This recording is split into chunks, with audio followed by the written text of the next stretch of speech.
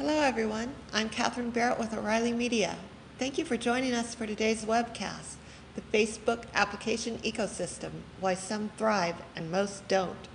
Today's presenter, Shelley Farnham, is a co-founder and social architect at Waggle Labs, which develops innovative social applications. Shelley received her PhD in social psychology at the University of Washington, and she performed research and advanced prototyping for 7 years at Microsoft Research, focusing on social networking, mobile social coordinate, and personal analytics. In 2005, she left to consult with startups and to teach the social web at the University of Washington before she co-founded Waggle Labs in 2007. And now I'll turn the presentation over to Shelley. Okay, well, thanks everyone for coming today. Glad you could join us for our webinar. As Catherine mentioned, I'm Shelley Farnham, and I have a background in social psychology and spent a number of years at Microsoft Research before venturing on my own. We started Waggle Labs about a year ago, and I just wanted to explain a little bit how I ended up performing the study of the Facebook application ecosystem.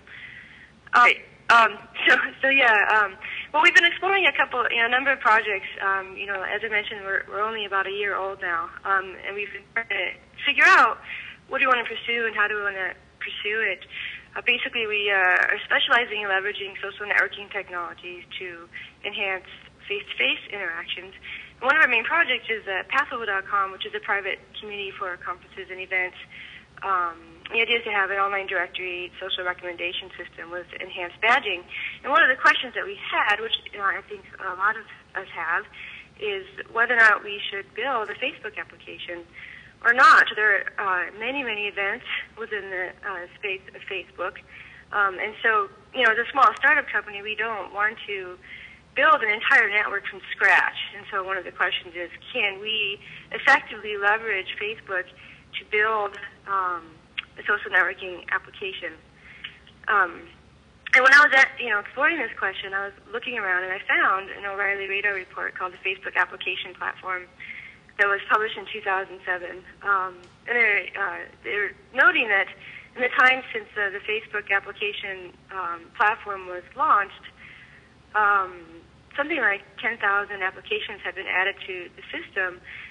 Nonetheless, very few of those applications actually generated enough traffic to be self-sufficient, usually through revenue models.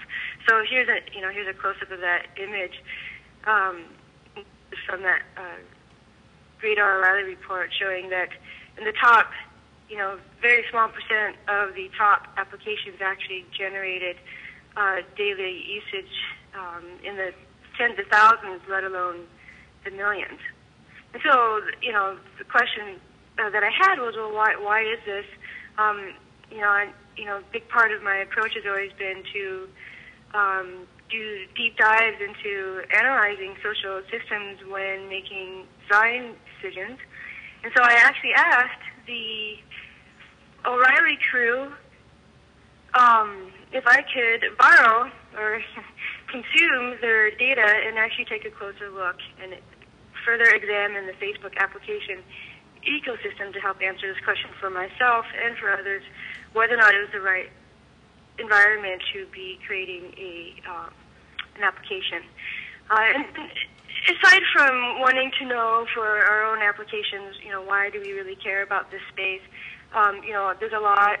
This is a great visualization that Dave McClure put together called the Social Graph Platform Wars.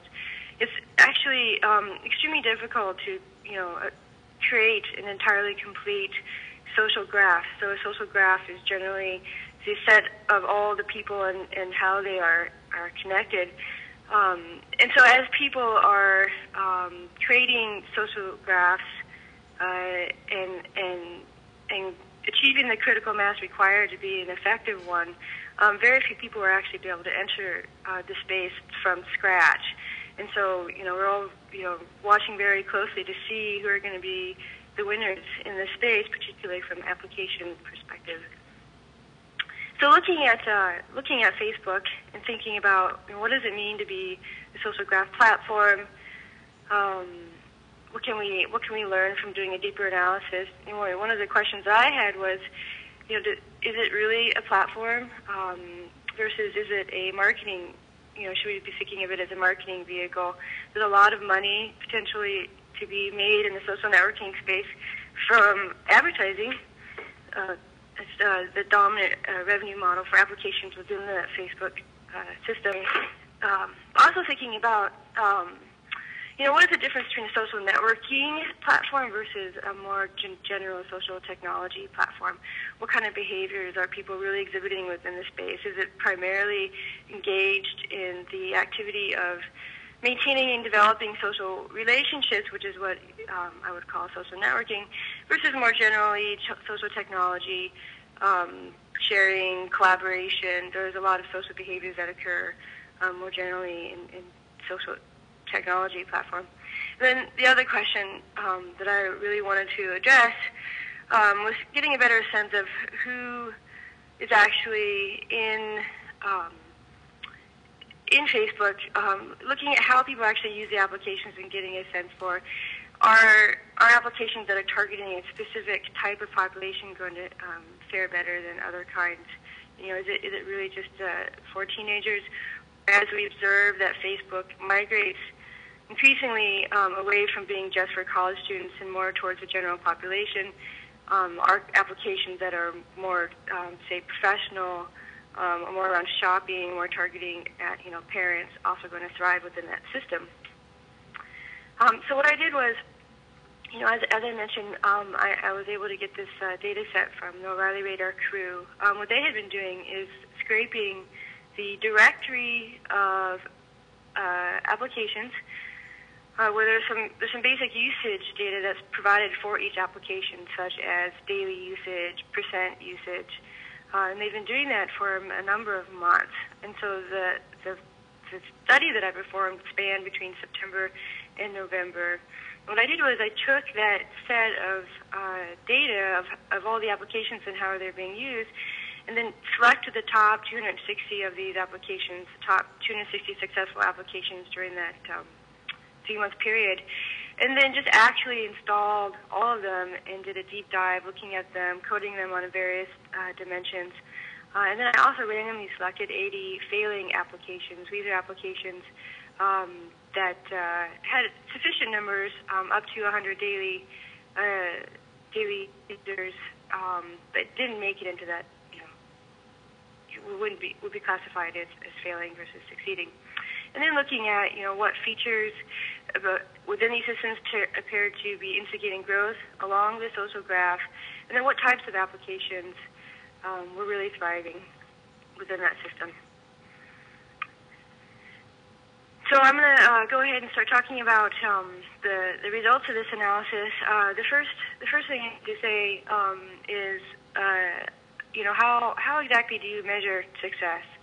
As I mentioned, the application directory had a number of potential measures, such as total active users, percent active users, how many times people installed it, how many times people reviewed the application. I really wanted to see which of these measures most predicted growth. It was definitely the case that it was daily active users had the most predictive abilities. These are correlations, which you may or may not be familiar with, but most of the activity in growth was predicted by daily active usage, and so I decided to really focus on that as this sort of, measure of success. Also, in part because it's in daily active usage that people are coming in. If you are using a revenue model for your application, an advertising revenue model, then that people are actually there every day is very important to you. So an important thing to understand is what does it mean to grow virally in a social graph? Theoretically, if you sort of look at the maximal potential growth within a network, if everyone logs in, say, once a day, and they can send the application to up to 20 of their friends each of those days, then the application can spread extremely rapidly along this social graph.